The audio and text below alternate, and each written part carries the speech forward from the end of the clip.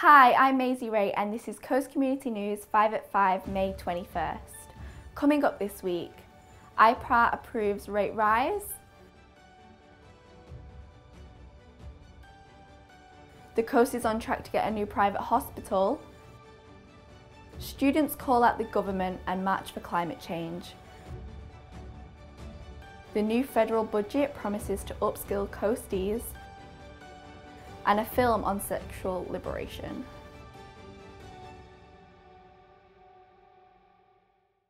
But first, let's go to Jacinta, who's going to give us an analysis on the latest council updates.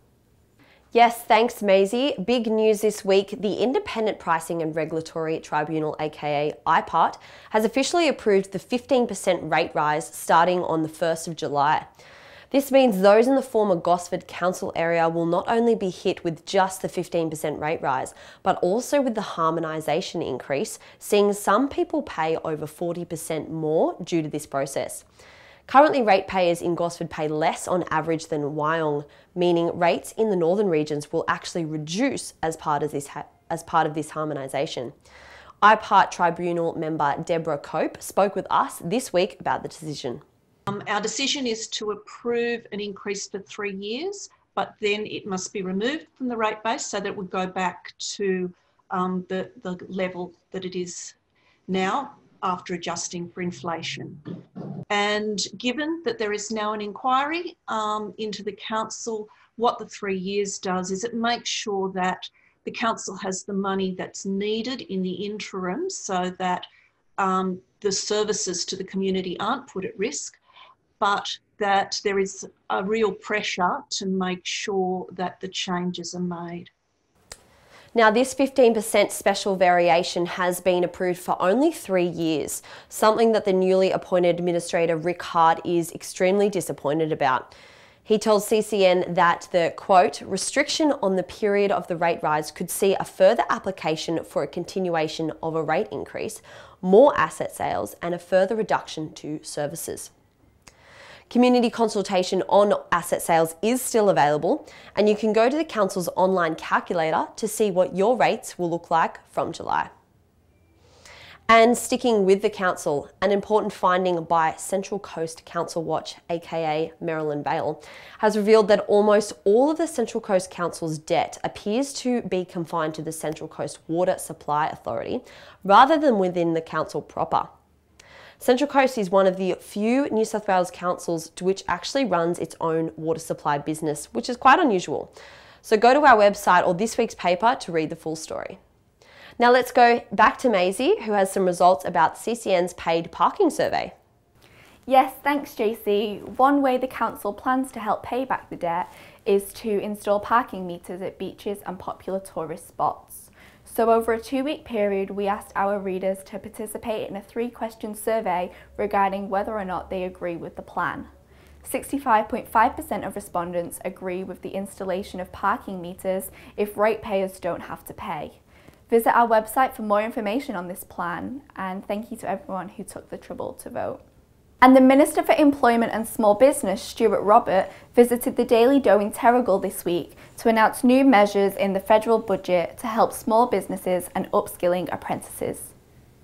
The budget's got about $4 billion in terms of skilling Australians and how we get as many Australians into work as possible. There's a lot of jobs here in the Central Coast, but it's how about we motivate and encourage and skill and train young Australians into those jobs. And that's where $4 billion in apprenticeships, in job trainer and other incentives is really going to turn the dial for the Central Coast. The first stage of the development application to build the Northside Private Hospital in Gosford has been approved with construction planned to start mid-2022.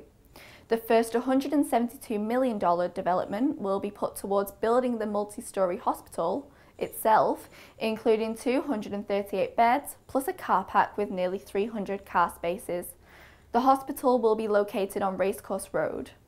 On Tuesday, we spoke with the representative from AA Crown Holdings, Marcelo Ramirez, who is a joint owner of the project with the Northside Group. We've got a 2-stage approach. Stage 1 is actually the hospital itself, 238 beds plus the car parking of nearly over 300 car spaces. But We've obviously allowed for growth as well, so we're talking about possibly between another 5,000 to 6,000 square metres which will be built on Racecourse Road as well. So, and that's looking to the future because we see future growth in this area as well. We see this as a partnership, obviously with Gosford Public only, 600 metres from us.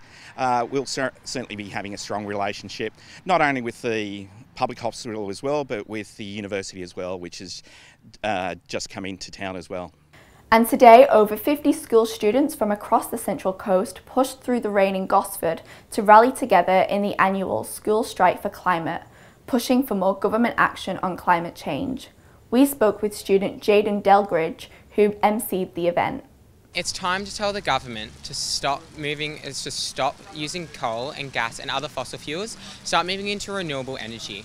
You know, we've seen the budget come out this Tuesday, spending millions and millions of dollars that could be really well spent into creating new jobs, especially after this pandemic, creating new jobs in renewable energy right here on the Central Coast. Today isn't the end of it. We're going to keep going until the Morrison government finally changes their actions. And now over to sport with Hawk. Thanks, Macy. A quick look at the Mariners, who were successful in last Saturday's F3 derby match against the Newcastle Jets by a single penalty goal. Scorer Matt Simon drove the ball low and hard into the net to take his season goal tally into double digits with 10. Now, the Central Coast side will face their biggest challenge of the season in tomorrow evening's first versus second playoff against Melbourne City at Amy Park. For captain Oliver Bazanek, this will be his 150th A-League game. Big game for us, obviously. You know, we're into our 23rd match, and to think we're in a 1v2 battle is very exciting for the team, and I know the boys are pumped for it. Yeah, it's great to play 150 games, especially at the club that I started with in the A-League. It's important to me and my family, and yeah, I'm looking forward to the game. Being part of the leadership group with Simo and with Birez as well, we've tried to help and guide these young players, and they're doing fantastic, and we just want to help that growth continue. Also tomorrow, as well as Sunday, will be the inaugural Central Coast Air Show featuring aerobatics from multiple aircrafts, including the first handling display in Australia of the F-38A Lightning Mark II. As well as this, there will be a car and motorbike displays and stunts, markets, stores and rides for kids. Children under 6 will receive free entry. Those who are attending are advised to plan their travel in advance, as there will be limited car spaces available. Please refer to the Getting There tab on the event website for more information. Now to Harry for the weather. Thanks, Hawk. The weekend is shaping up to be a wet and gloomy one, perfect for a movie marathon, but if you are going out, you better pack an umbrella. Starting off in Gosford, Saturday will have a high of 20 and a low of 10. It will be partly cloudy with a 30% chance of showers in the afternoon and evening. There will be a cool southwesterly breeze from 15 to 20 k's, becoming lighter before dawn. Sunday will be a little wetter with a shower or two predicted throughout the day. The high will be 20 with a low of 10, and there will be light winds. Moving to the entrance, where it is more of the same. On Saturday, it will be partly cloudy with a 30% chance of rain. The high will be 19 with a low of 15, and there will be a southwesterly breeze from 15 to 20 k's, tapering off before dawn. On Sunday, the max will be 19 and the min will be 14. There is a medium chance of showers, and there will be light winds throughout the day. The weather looks like it will continue into the week ahead, with average temperatures sitting in the high teens and low 20s. Back to you, Maisie. Thanks, Harry. All of these stories and thousands more can be found on our website or in this week's Coast Community News, Coast Community Chronicle and the Pelican Post. Subscribe to all of our socials and Spotify for updates during the week. And finishing off this week, we spoke with Amelia Foxton, the director of the short film Salad Days, which is about lifestyle choices, sexual liberation, and all the sticky challenges in between. We hope you enjoyed this week's show, and we'll see you next week. Bye-bye. It was one of those things, I've been wanting to do something to advocate for LGBTQ and unconventional sexual identities and sexual lifestyles for a time. And I thought, in my experience, some of the most successful ways of shifting thought and issues in society is with humor. I've noticed that with memes and with GIFs and this kind of thing, you can actually do quite a lot to shift society. And mangoes are my favorite, so I think I'll stick with these. I actually eat apples too. Oh, I see. Well, it's just apples for me, that's for sure. Hey, I'm really happy that you found the fruit that suits you. Thanks. Oh, come on. Hey?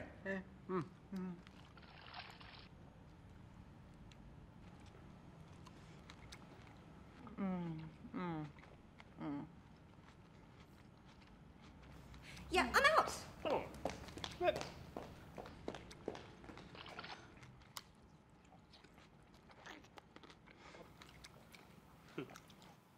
No, I'm good. Yes.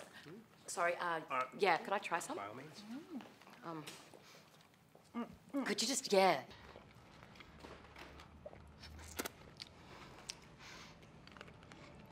Oh my God. Whoa.